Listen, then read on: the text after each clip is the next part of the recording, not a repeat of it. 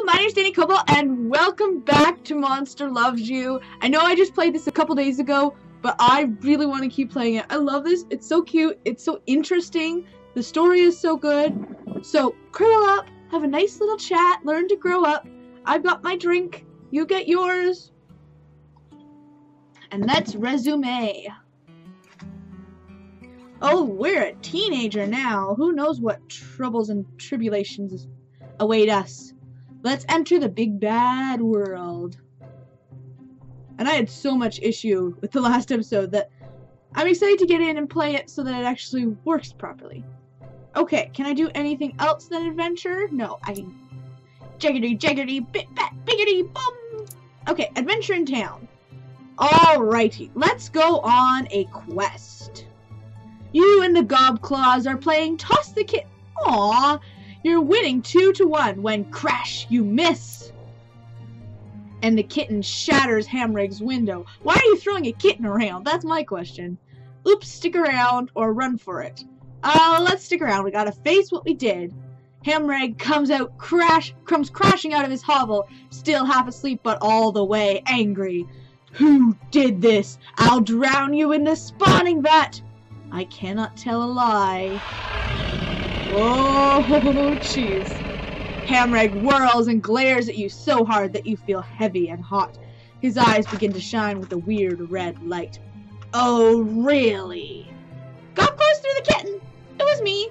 Perhaps we should have been more careful. Let's be a bit diplomatic. Hamrig yells until he gets tired. As an afterthought, he grabs the kitten from you and eats it before slamming his front door. Hamrig, you evil monster. Gobclaw sighs.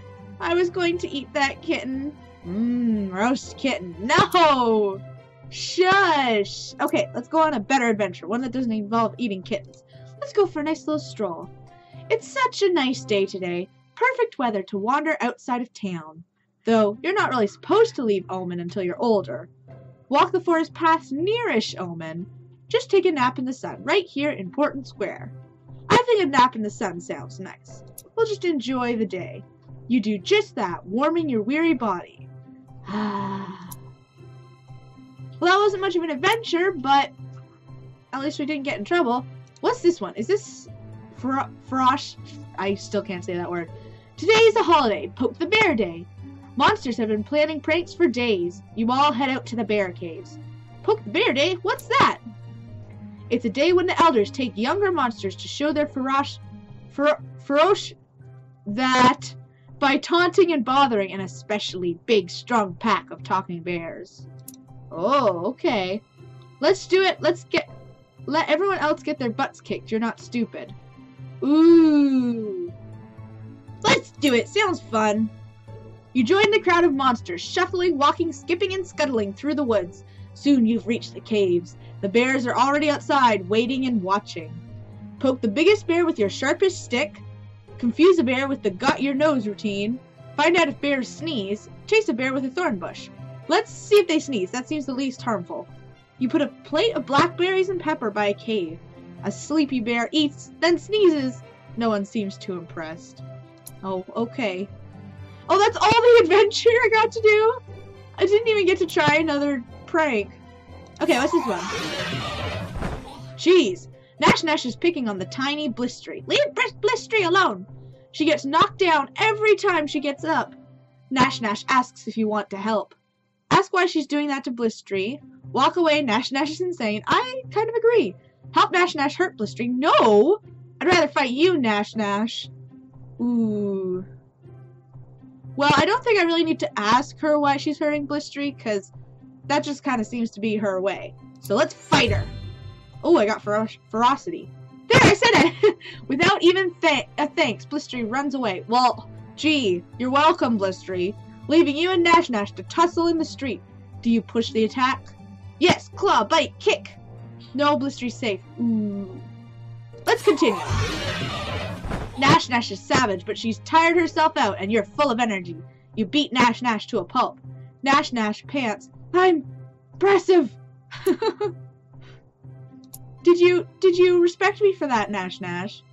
Alright, what's this? Shadow Walker? You, Nash and Gobclaw Gobclaws hide in a stand of prickly thorn bushes, watching human children run back to their bus. But what's that they left? Shiny, red, round things?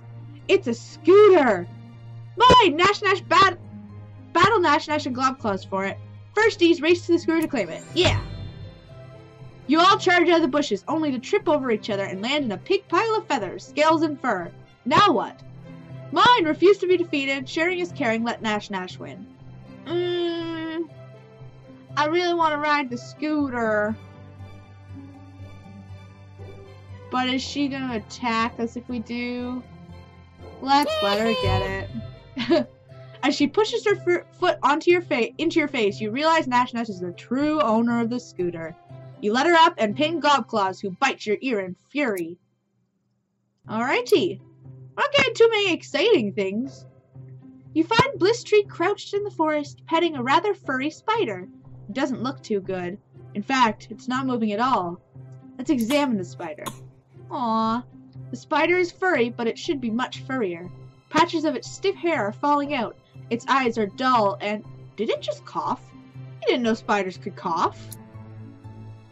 You find Blistree crouched in the forest. Oh, that's the same thing. Encourage Blistree and move on. Help Blistree help the spider. Prod the spider awake with a stick. Let's help her! You take a moment to assess the situation. There's a whole web full of equally large spiders in the alley beside Blistree's hovel. They seem tense, and you think they're staring at you. The sick spider shivers. Place it with the other spiders, go find medicine, feed it some flies. Ooh. Let's go find some medicine. You rush off and find the spine doctor. She smirks when you describe the problem and gives you a clay flask full of sticky liquid. 3 drops, no more. Take it.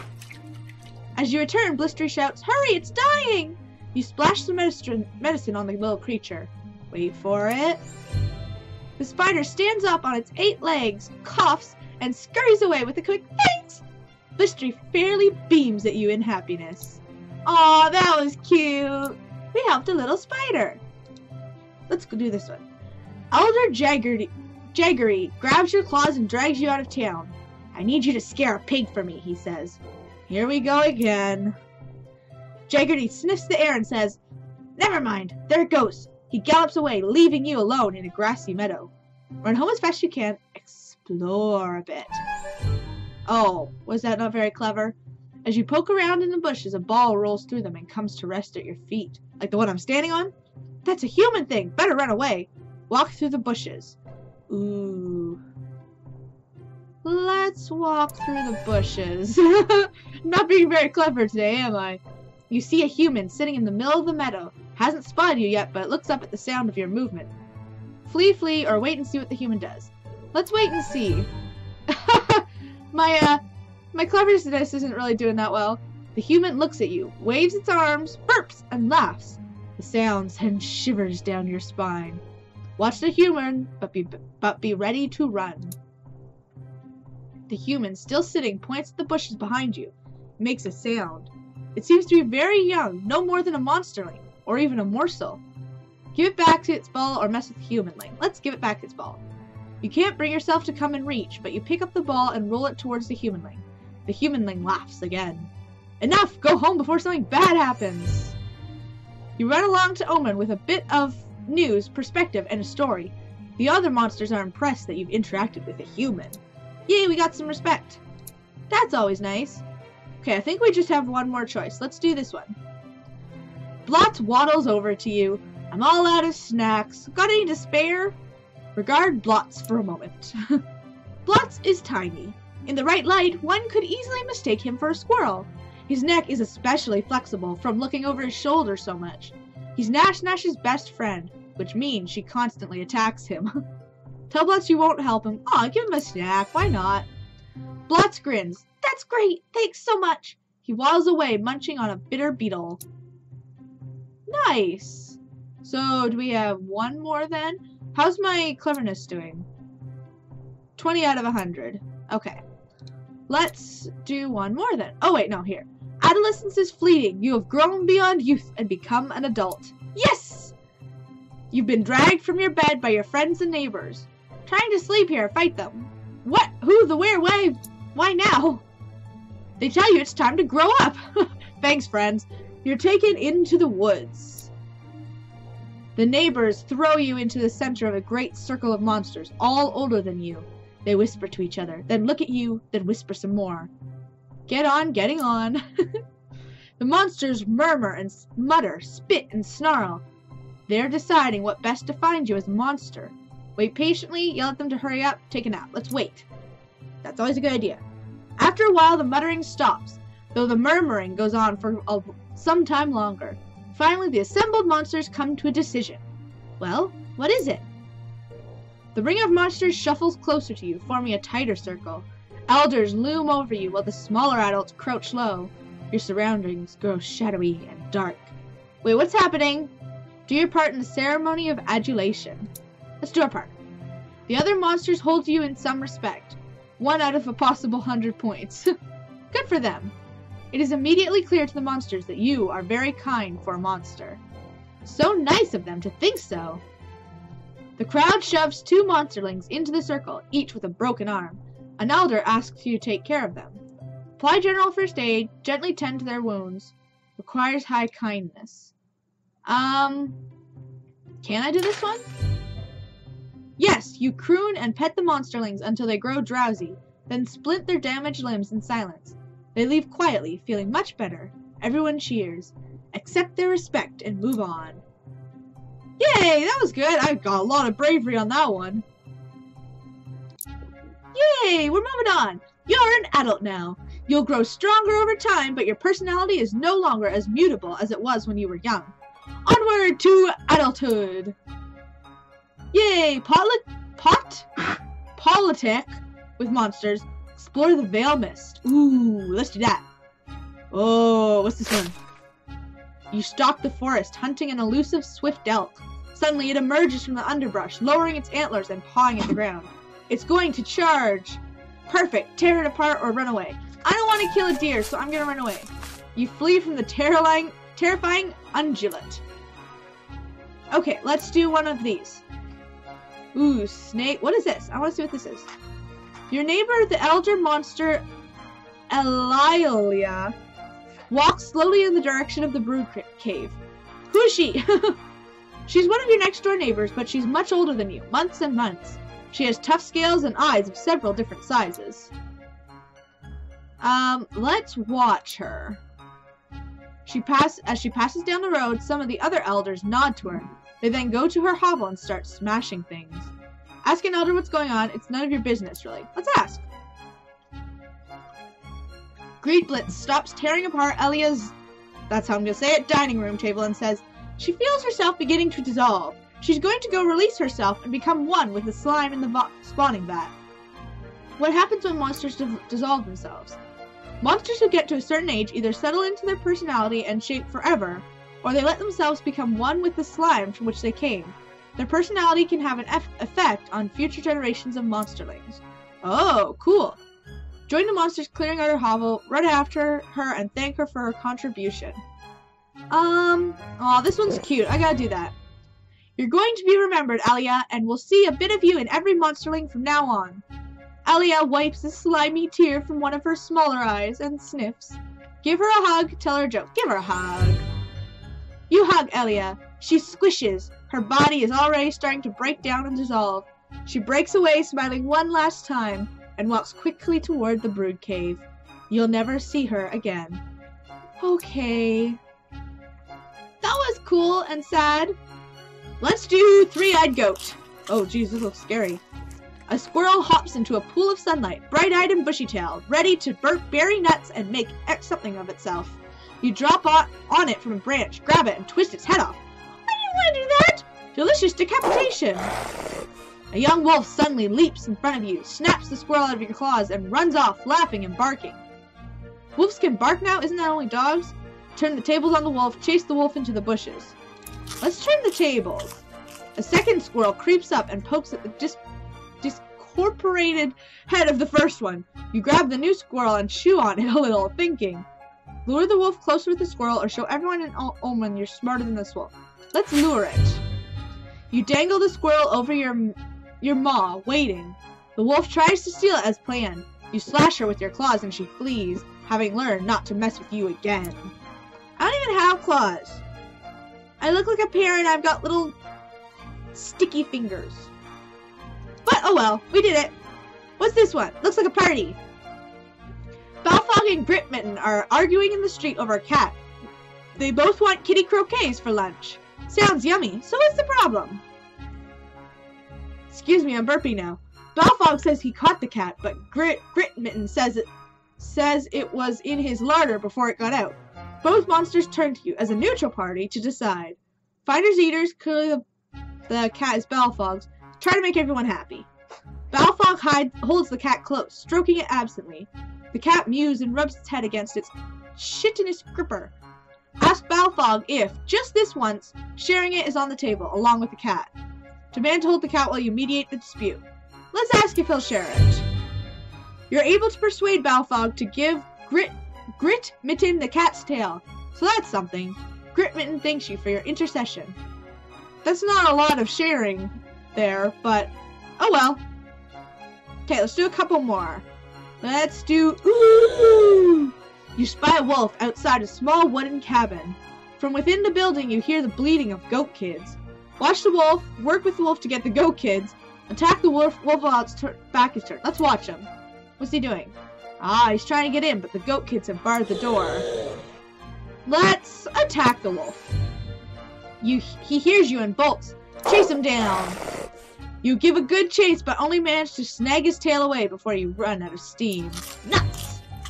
No, the tail. A bit grisly. Still not bad. Not a bad meal. Okay. Let's go back to this one. Let's do some healing. That was nice. The spine doctor is treating 2 injured monsters in Portland Square. She breaks off her own quills and uses them like sewing needles. A little iron pot boils over a small fire, but it's just water. The doctor seems to have run out of something. Who's the spine doctor? She's Marianus's cousin twin and has many pointy bits all over her body. She's an ancient monster, older even than an elder, and has healed the sick for many years. Okay. She's run out of something. Who's hurt? Continue to watch. Offer to get involved. Let's offer to get involved. Kindness maxed. Nice! You join the spine doctor, who accepts your help approvingly. How will you aid her? Hold the cuts closed while the doctor prepares the medicine. Offer to fetch medicine for the spine doctor. See if either patient has anything worth stealing. Let's hold them closed. It's sticky work, but you pinch shut the wounds and staunch the bleeding long enough for the doctor to ready a healing salve. Nice! We did it! Okay, let's do a couple more on here. We won't finish it off, but a small pack of elder monsters are huddled at the edge of Omen, watching the woods and discussing something in hushed tones. Listen in. Elder Hamrex is saying, "This could simply be a rumor. We don't know they're out there for sure. Leave it be or ask what's going on." Hamrex says, "Some of the younger monsters have seen others in Veilmist. Monsters from no town we know of, thin and cold, without food or shelter. Suggest everyone be on guard, offer to host any homeless monster in your hovel, promise you'll remember the warning." Are they homeless or are they dangerous? The elders are impressed by your unusual offer. They look at each other, then shift their conversation in the same direction. If the strange monsters come into Omen now, they won't be met with violence. Nice! We did it! We made the safe place for them. Okay, one more. Let's do Yelly Dude. It's the scream along, sing along. Everyone's screaming. Loudest monster wins. Scream, sing, scream, sing. You're totally gonna break some windows and eardrums, but why are all these monsterlings here? Your singing has been known to hurt their little ears. Sing quietly using mostly stomach noises. Belt it out, you gotta win. Pre-smash the village windows, then sing. Let's belt it out. You sing about loss and secret love, and a plate with no pancakes on it. Your song is sad and strong, but the other monsters sense that you're holding back. The monsterlings, on the other hand, are terrified. Sing proudly but rein it in. Cut loose at full power and scream. Ooh. The monsters aren't impressed, but the monsterlings are terrified. Let's not scare the kids too bad. Even though we're monsters, windows crack, eardrums perforate, and monsterlings flee. Later you find out that they heard your screams in Znack miles and miles away. So that wasn't so bad. Nice, we did pretty good. Hey, this guy looks almost exactly like me. And so does this guy. Then I've also seen, because the main menu has so many different endings on it.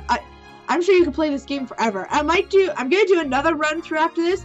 I might do a third one. I'm not sure. We'll see. See how long it takes me to get through like the actual run of the game. But I love this game. It's so cute. It's so interesting. And the stories in it are just so adorable. But thank you guys so much for joining me again for Monster Loves You. I love you. Stay amazing, and I'll see you guys next time. Bye!